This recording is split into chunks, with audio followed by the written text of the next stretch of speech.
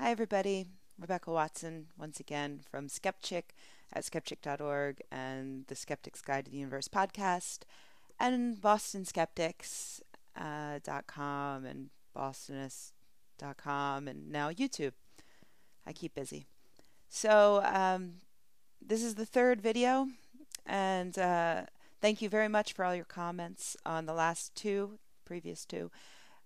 Once again, I've tried to take your comments into mind when planning this show.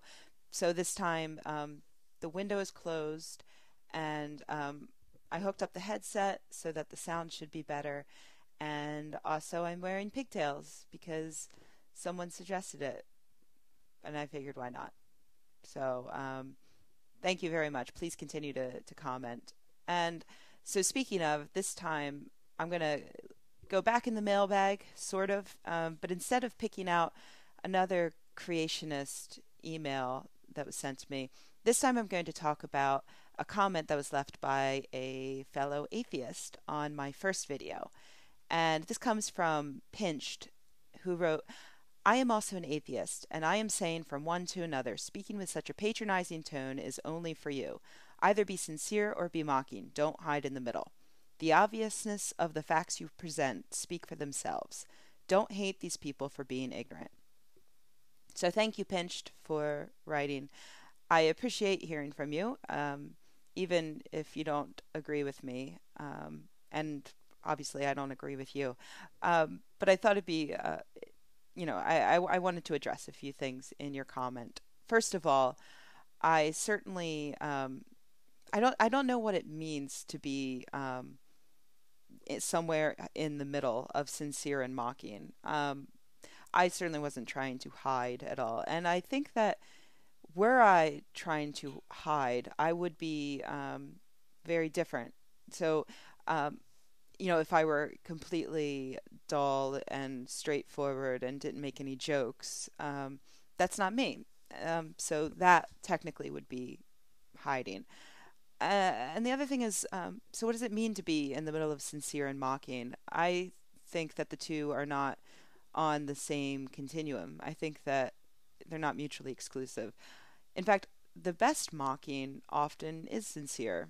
For instance, in my previous two videos, I was certainly very sincere when I was offering some advice to the people who wrote in. You see, because clearly they want to have an impact of some sort on me, and so they're offering up these arguments that just don't work, and they don't work for me, and I can't imagine they're ever going to work for anyone else either. So they're not achieving their goals, and it's not benefiting anyone. It's just you're annoying the free thinkers, and you're wasting your time when you send someone an email saying you're going to hell. No, we don't believe in it. Just that's not going to work. So I am very sincere in that, and also I'm gonna continue being mocking because these sort of things deserve to be mocked. They're not deserving of of some very sober, straightforward refutation.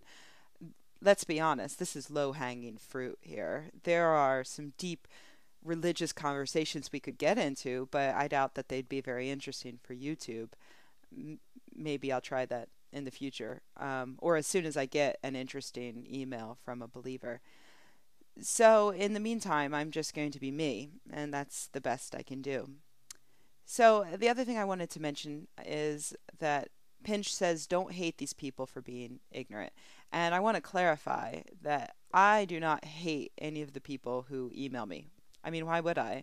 At worst, they're pests. They clog up my inbox. But, I mean, that's easy enough to click the delete button if I need to. So it's a waste of my energy to hate people like this. I reserve my hate not for the ignorant, but for those who are the cause of ignorance in others. So by that I mean people who spread their ignorance, like Oprah. I don't know if I actively hate her. Yeah, no, I guess I kind of do, because she she spreads spreads the ignorance out and encourages other people to stop thinking. She spreads misinformation. So, people like Oprah, maybe Sylvia Brown, John Edward, yeah, those people are worthy of hate. So those of you who are writing in trying to either save my soul or offer other feedback, chances are I don't hate you, even if I mock you. I even mock the ones I love, so don't take it personally. So thank you, Pinched, and thank you everyone else who continues to comment. I'll probably go back to more letters from believers next time, so look forward to that. And if you have any suggestions for other topics you'd like me to tackle, feel free to shoot me an email or a YouTube letter, or I don't know, comment, whatever. I'm reading them all. So thanks, everybody.